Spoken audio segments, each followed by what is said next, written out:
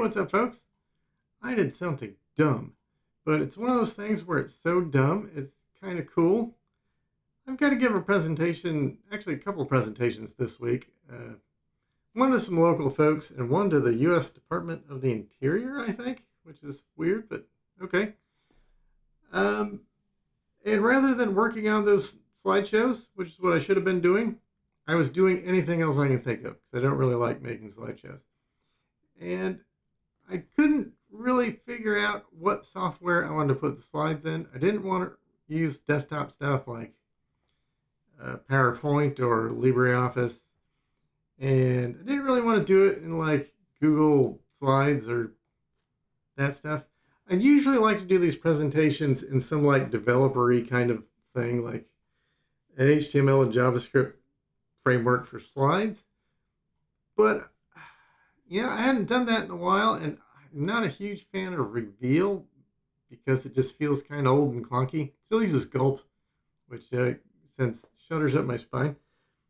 And the other one I used to use is Atomic Write's Big, which is cool, but it always felt like I needed to hack it a little bit whenever I used it to get it to do exactly what I want. And it hasn't been updated in a couple of years. I did run across this, one of these, YouTube has these new little, we're competing with TikTok little videos, and the Google developers had one, and it was about making a vertical slideshow with just some CSS. And by golly, that's what I did. So let's go ahead and see what this looks like in a code pen so you can see it cleanly.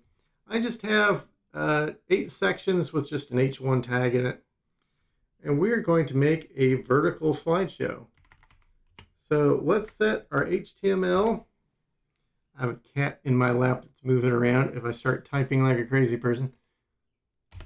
We're going to give it a scroll snap type.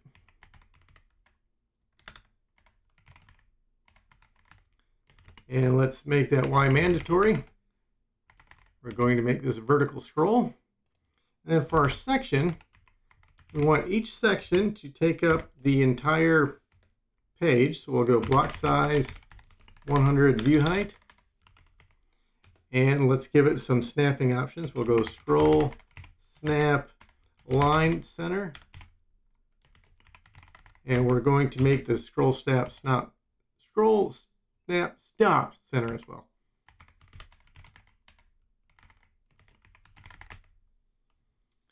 So look at this. I'm just going to move. I'll just hit the arrow key. You can use arrow or scroll or finger to drag. And these are slides. That easy. Let's pretty up the content a little bit. Let's get it centered like we like our slides. We'll go display flex.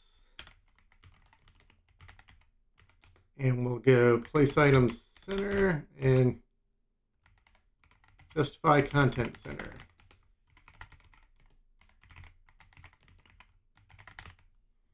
Now we've got our centered. We got slides with just this little bit of CSS. The other nice thing Big would do is it would scale your text, and it used some JavaScript to do that, if I remember correctly. So your text size would respond to the size of the user screen. We don't need to do all that JavaScript anymore, though. Let's just go, yeah, we'll just make it on the H1 here, just an example, because that's all we're using. We'll go font size. Let's just make it a portion proportional to the page view width. So now we have text that will respond to the size. So this tiny bit of CSS. So I just ran with that and I started making my brief slideshow, and my slides are just terrible. They don't mean anything. The only reason I use slides usually is so that you don't have to stare at me the whole time, which it's probably not good for you. So I just got some slides, got some animated GIFs, got some bullet points. You can see how fast this is too. Got a YouTube video, because you can embed anything you want. It's just HTML and CSS. Some more bullet points, some imagery, and then like an outro slide. And the main structure of the CSS is really just this. That is powering the slides. Now, if we look at that, I'm doing some niceties. It's about 140 lines of CSS. There is 0 JavaScript in this slideshow. So we're importing a font. We're using some CSS variables at the top that kind of are used down in the rest. A little bit of reset to keep things consistent.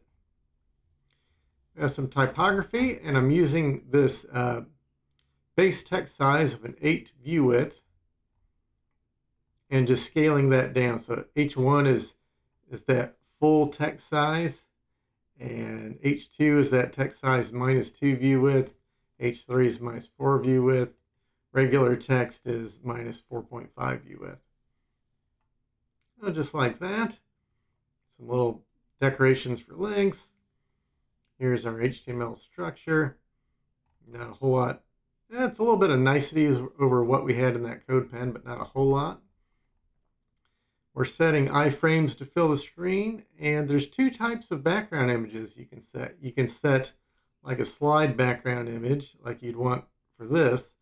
This is meant to be just background and not important. So you give that an image class of background. What that'll do is when you print, it won't show, because when you print, all the text gets converted to black. So if you want an image like this, where the image is a thing and you're not putting text over it, and you want to print, you can get an image type of cover. It'll still go, it has the same styling, but it doesn't go do a display none when you print. Then I just have this media print section. So when you go to print, it changes the size so it makes each slide fit on a landscape 8.5 by 11 page. I guess as landscape you'd say 11 by 8.5, but so each slide is exactly 1 page, and you can just print it right out. Anyway, again, it's dumb. The world doesn't need this, but I just had a lot of fun making this, and I didn't feel like working on slides, so this was a good distraction to spend an hour or two just dorking around with this. I don't know what I'm going to do with this. I'll put this code in the blog post, and maybe I'll throw it on GitHub at some point if I think it's interesting enough. But this is really a slideshow for developer nerdy types, because no one else wants to write stuff. But each slide is a section, and you just do your thing. If there's anything in a section you want to be a little different than the standard, like on this H1, I have this text, instead of dead center, I have it down a bit, and I apply like a RGBA, a semi-transparent black background under the text, so the text doesn't wash out on this background. So for there, I just gave that H1 a little bit extra style just to do that funky stuff I wanted to do. And everything else is pretty much standard. I don't think I had to do a single bit of other embedded style stuff in here to make these slides. Anyway, I'll share that code. Again, dumb but fun, and maybe you'll find some use of it, or at least think the CSS is interesting. Hope everybody's doing well and they're happy, and I will catch you later. Bye-bye.